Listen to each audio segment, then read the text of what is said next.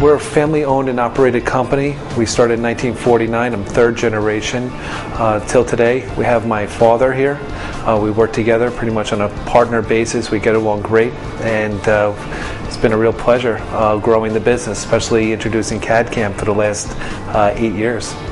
We've watched the jewelry industry grow. We've grown with the jewelry industry, and our market covers individual jewelers, designers, jewelry manufacturers, a lot of lost wax casting manufacturers, and it naturally evolved that from model makers making jewelry by hand and then in carving wax, and eventually they knew that there was a need for 3D printers.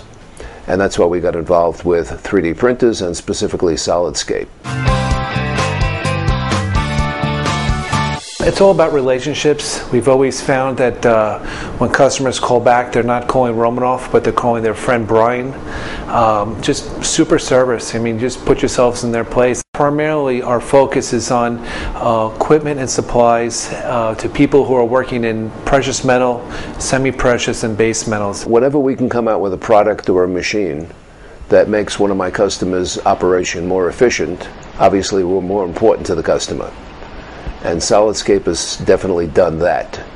The one simple proof of that, or one example of that, is that we sold a particular customer one Solidscape machine. He was actually a little skeptical as to what it could do, and the end result is now, several years later, he now has 9 machines producing every single day, designs for his customers. Yeah, I think what makes Romanoff as good as they are is a symmetry to what makes Carrara as good as we are.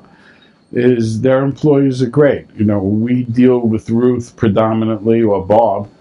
When I call up Ruth and I order something, she knows what I mean. It's just been a great relationship, and you know, we buy 98% of whatever we buy from Romanoff. It's our theory and our philosophy that employees count, and stability in your employees count. And I think Romanoff must have the same attitude.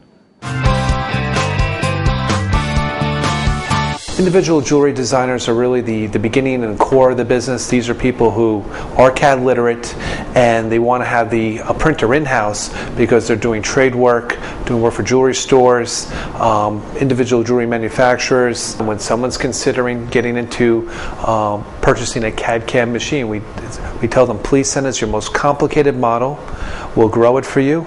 We'll show you the sample, and then you'll see the difference compared to any of the competitors. Solidscape, hands down, is the best quality. Traditionally, anything that was involved with manufacturing was very large equipment, a very big footprint. It was very messy. Now we have the Solidscape printers. We have small tabletop casting machines. We have small tabletop investing machines. All these together is the perfect solution for a fast 48-hour turnaround to be able to produce incredible, one-of-a-kind parts. People like to have simplicity in manufacturing, want to have less headaches, and the Solidscape is the solution for that. Solidscape right now is a significant portion of our business, and it's continuing to grow, and it should continue to grow because more and more companies, not only large companies but even independent jewelers, are using these 3D printers for producing designs, because an independent jewelry store wants to be able to show a customer that he can create a design just for her or him individually, and they're not buying a mass-produced piece.